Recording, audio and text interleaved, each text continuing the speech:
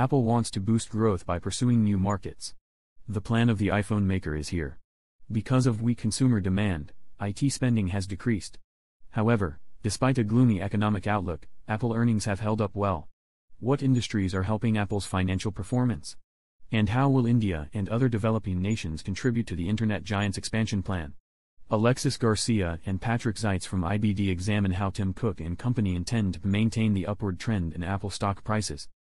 The historical smartphone film BlackBerry. While critics scorn it as another corporate biopic, the BlackBerry film appeals to enthusiasts of antiquated technology. Most reviews of the debut of the story of the growth and collapse of the BlackBerry, one of the first personal handheld communication devices, have been favorable. When handheld emailing was a revolution rather than a punishment, there was a time when phones had buttons.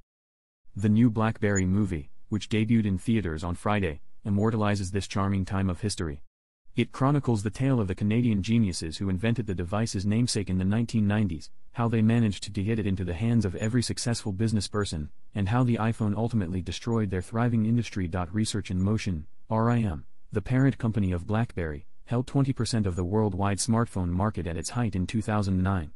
But in the 2010s, touchscreen rivals overtook BlackBerry, and in 2022, the company discontinued the software that supported its vintage handsets. The film, which claims to be primarily fact-based, is loosely based on the 2015 book Losing the Signal, the untold story behind the extraordinary rise and spectacular fall of BlackBerry by Jackie McNish and Sean Silkoff.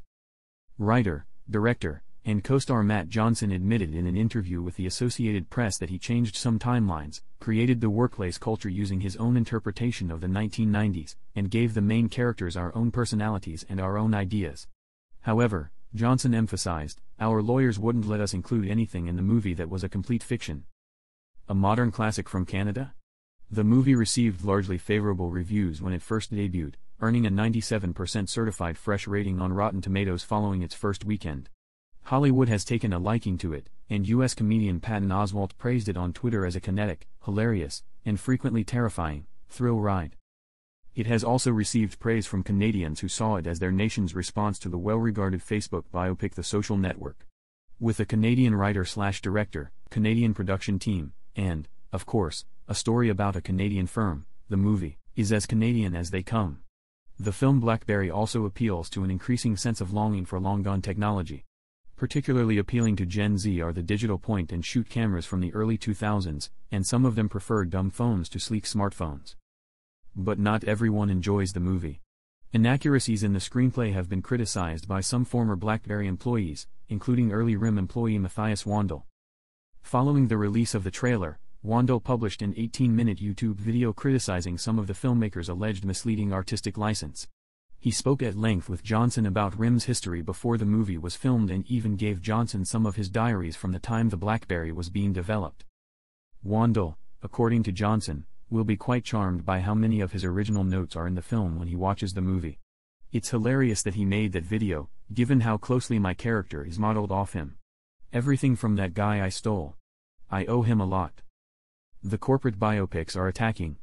Many people have also questioned aloud why there are currently so many company biopics on the market as a result of the BlackBerry movie.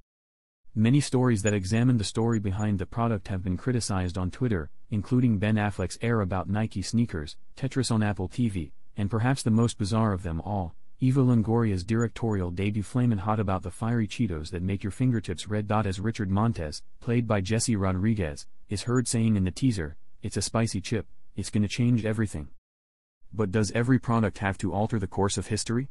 And in a 2-hour movie, do we really need to witness how each sausage is made? The answer is probably no. In a world where we no longer have buttons on our phones, where adverts are seared into our eyelids, and where emails ping in our pockets constantly,